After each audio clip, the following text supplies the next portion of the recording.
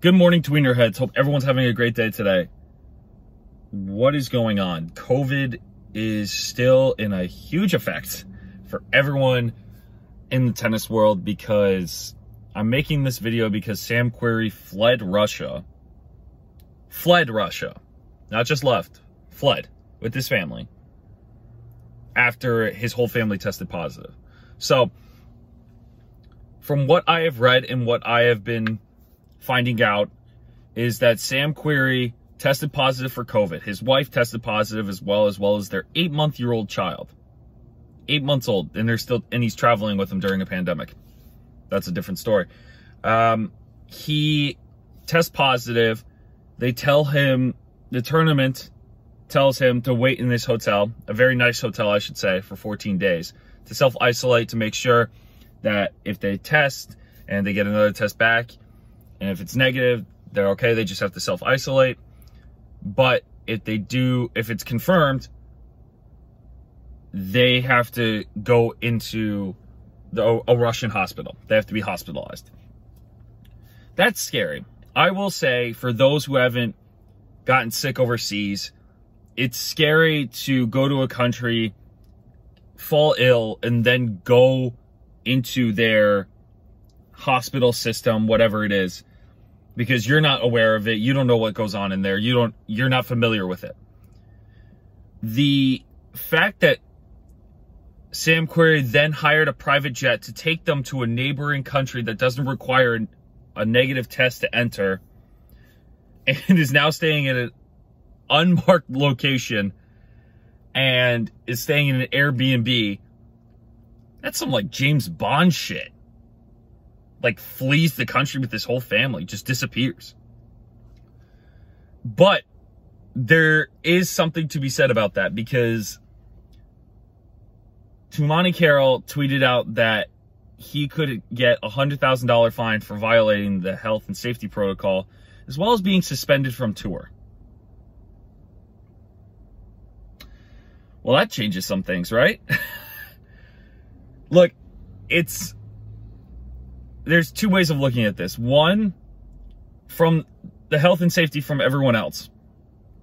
It was very reckless of him to hire a jet, put pilots in danger of getting COVID, to go to a country, bringing the virus with him, as well as their child and as long as his child and wife with him, and go to a different country while still being positive. On the other hand, I can see how he could be scared and not feeling comfortable with going into the hospital system in a foreign country in Russia. And he's trying to do the best for his family of just getting them out of there. But from that logic in my mind, and maybe some others can attest to this, you're going from one foreign country to another foreign country, and then if you still test positive in the other foreign country, wouldn't you still have to be hospitalized? Wouldn't that work like that? I'm trying to figure that out. But he can be in a lot of trouble. Not from a professional standpoint, being suspended from tour, being fined $100,000. There's a lot to soak in there. So for Sam Querrey, maybe he did the right thing for his family, but I think family comes before your job, right? It's selfish. Don't get me wrong, it is selfish, because for the greater good, you're putting others at risk, but he did it for his family. I don't know if I can have a real, I can't go at him for this because he did it for his safety, his family's safety. Look, and I also think if you're traveling with that young of a child to a foreign country during a global pandemic, look, you can't do that. I don't care. You can't travel with your family like that, especially with an 8-month-old at that young of an age during a global pandemic. You're putting them at risk at most, really, because their body hasn't even developed their own proper defense mechanism for all these antibodies, this virus, everything. So, and not to mention that Sardinia tournament has had 20 people test positive. Around 20 people have tested positive, and one of them being Fabio Fognini.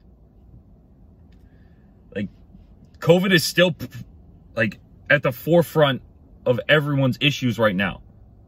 And the fact that it still seems to get into people's minds that it's like, okay, we can still travel. Okay, this is fine. It's just a bad flu. No, it's not. Oh my goodness.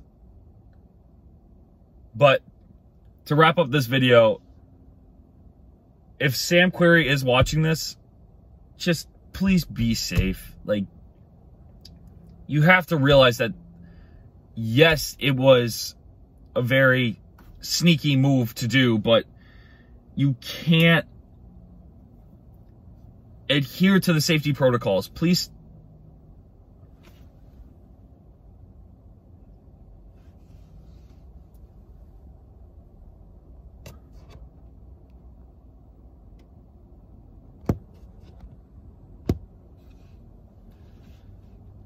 Adhere to the protocols. Make sure.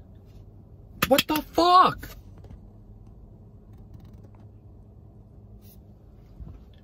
Make sure you're following protocol. Make sure you're making sure other people are not at risk. If you test positive, even if it's a false positive, you have to be safe. Yeah, you're doing it for your family, but you can't argue that. You can't argue that. Oh, it's a tough situation, but I wanted to keep you guys updated of what's going on. So I hope everyone's staying safe. Please wear a mask. Please stay 6 feet apart.